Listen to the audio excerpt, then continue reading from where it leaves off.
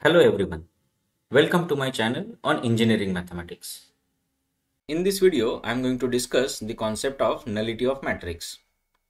In particularly, first we see introduction to nullity of the matrix, then we will see how to find nullity of the matrix, next we will see some examples, and finally exercise on it. So let us proceed with first point, introduction to nullity of the matrix. First we see definition. The nullity of the matrix A is the dimension of its null space, which is the set of all solutions to the system of homogeneous equations given by Ax equal to 0. To understand this, you first consider the system of homogeneous equations Ax equal to 0. Then determine the set of solutions to this homogeneous equations.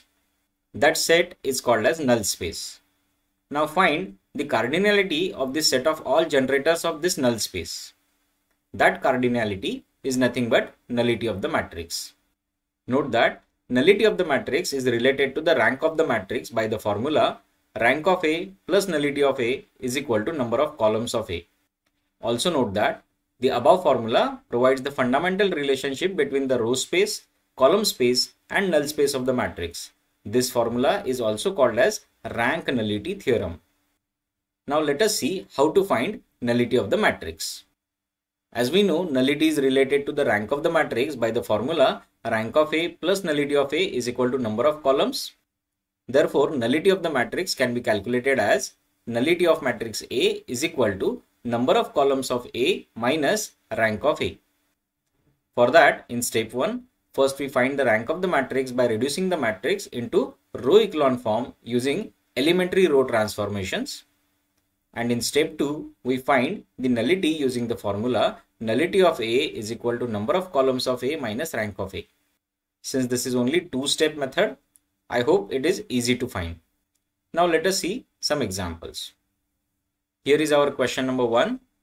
We are asked to find the nullity of the following matrix. This is matrix A, its order is 3 cross 3. So rank can be at most 3. Number of columns are also 3. So let us first reduce this matrix to row echelon form and find its rank by counting number of non-zero rows. First, I will reduce this position and this position entry to 0 using transformations R2 minus 4 times R1 and R3 minus 7 times R1, by using which we will transform this matrix into this. You can pause the video and check this calculation. Next, I will try to make 0 at this position using transformation R3 minus 2 times R2, by using which this matrix now transformed to this. Further, we cannot reduce this matrix, so we stop the transformation and count the number of non-zero rows. Number of non-zero rows here are 2, therefore rank of this matrix is 2. Finally, we calculate the nullity by subtracting rank from the number of columns.